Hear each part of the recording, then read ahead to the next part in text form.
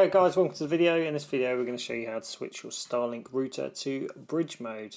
So the first thing to do is make sure that your device is signed on to the Starlink Wi-Fi. If you don't do this, then you won't be able to log onto the app properly.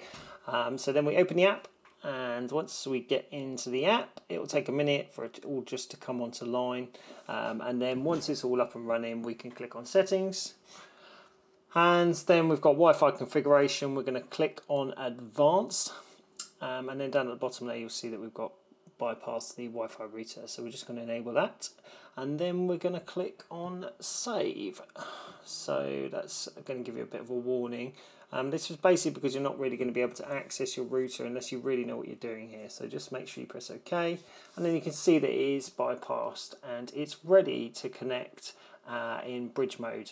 All these bits are greyed out because it's not doing those jobs anymore, and you'll probably notice on your device as well that you've switched to 4G because you're no longer connected to the device's Wi-Fi. So that's it, the router is now in bridge mode and you are ready to connect it to your router. Thanks very much for watching, and we'll see you next time. Thanks.